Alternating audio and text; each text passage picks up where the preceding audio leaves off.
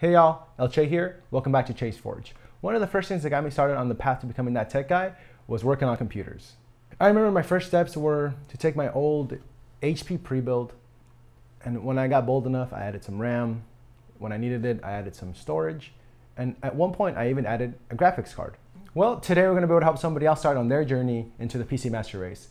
My friend's son saved his hard-earned money to be able to build himself a nice computer. This is what we're able to do with his $850. Let's go.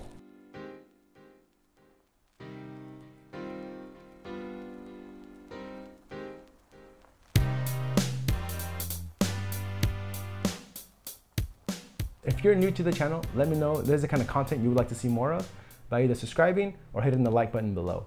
Thank you so much. So what do we get him? I'm sure some of you already looked down in the description to see maybe there's a part list. There's a PC part list down below where you can see the parts. I'll start with these two parts. Number one, the one that it's just a duh, you have to go with this part in 2020. And with the one that somebody might say, you could have gone with this. First, the duh.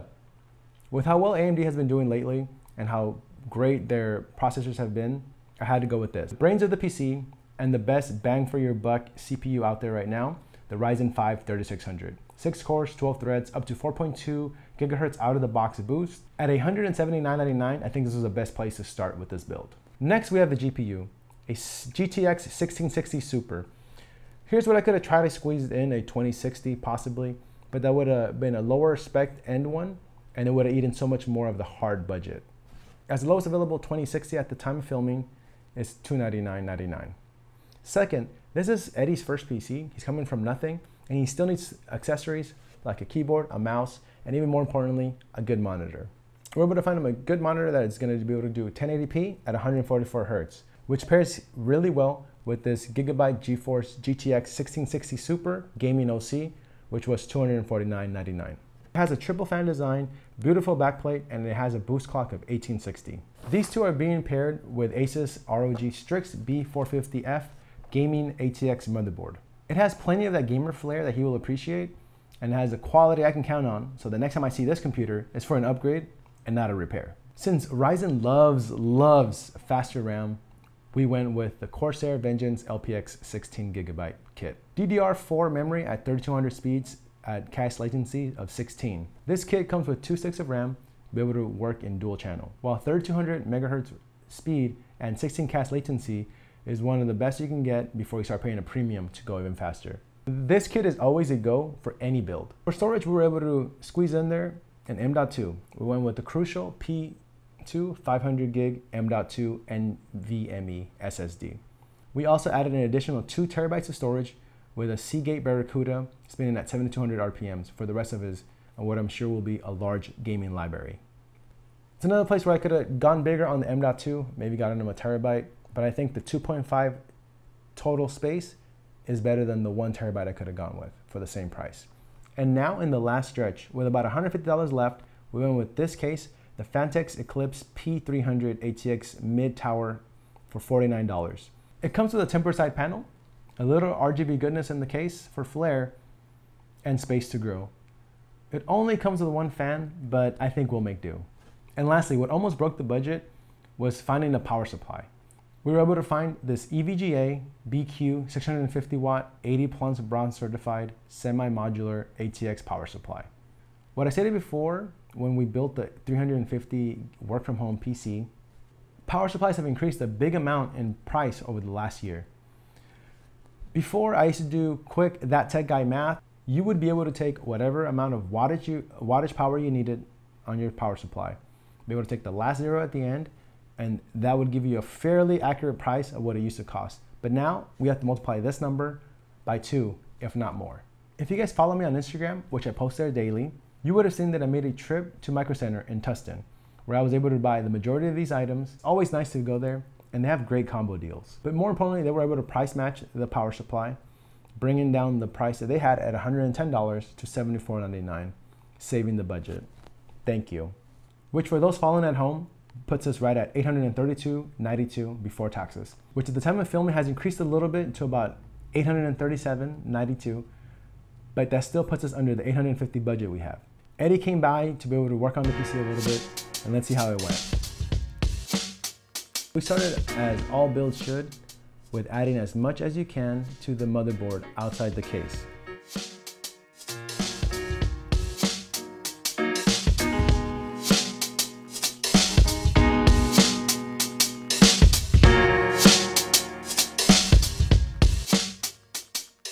We added the CPU, CPU heatsink, RAM, and the M.2.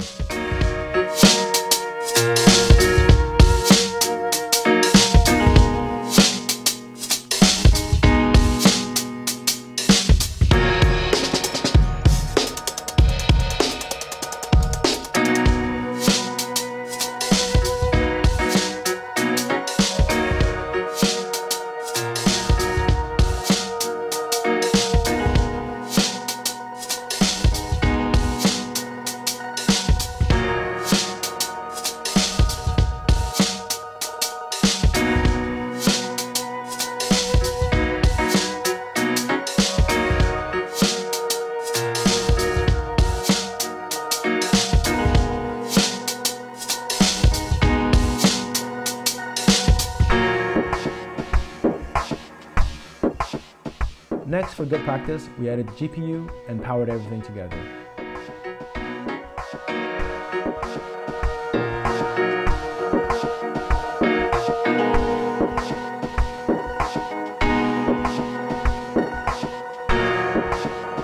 We created a short on the power, yes, fan spinning, some RGB, and boom, we got a post.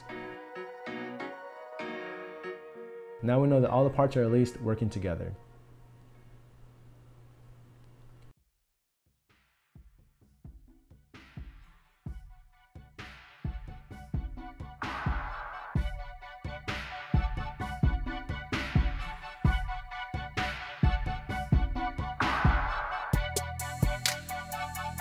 We add some standoffs to the case.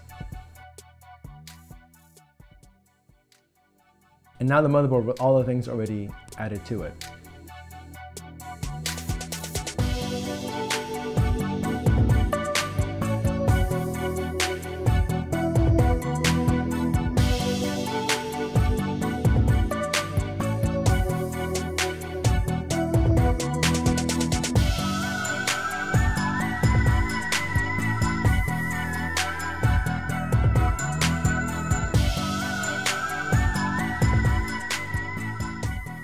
We then added the GPU and some drives.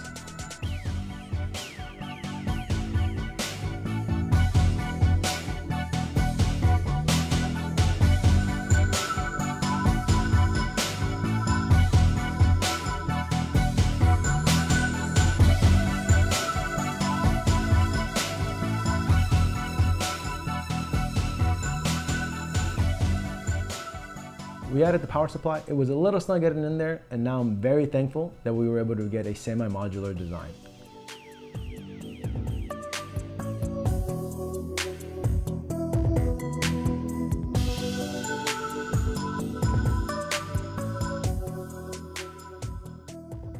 Did some really nice cable management, and there we have it.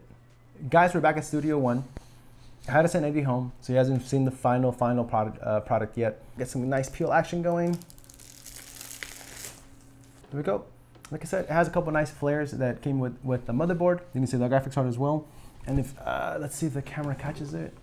The actual case comes with some lighting on here as well. It has a button you can just press down. You see green there, some like teal there, everything else. I know he's gonna love the build. It has just the right amount of RGB flare that a young boy needs. And now with that, he can join the PC. Wait a second, there's no way he's getting in with that. Look, you did great. But come on, the kid saved all that money and even came to help. You can have your under $850 PC, but if he's gonna be PC MR, he's gonna need RGB. How in the heck did you do that? Can I do that? No, you can't do that. So I took the PC that you made, added about $35 in RGB goodness, because everybody knows that RGB gives your CPU, your GPU, your RAM, and your skills a nice boost. Come on, man. I mean, I do like that you gave him more fans. That's kind of nice. But RGB has to be subtle to be nice. Subtle RGB? RGB to let everybody know that you're a true gamer, that you've arrived. This is why I also got him the subtle keyboard and subtle RGB mouse. Yeah, I can see you went very subtle with that shirt. How dare you? Well, there you have it, guys. An under 850 PC build, and this one for a little over 850. Like always, stay healthy, stay safe. LChase out. So is that my good white tea you use for that? Oh, no.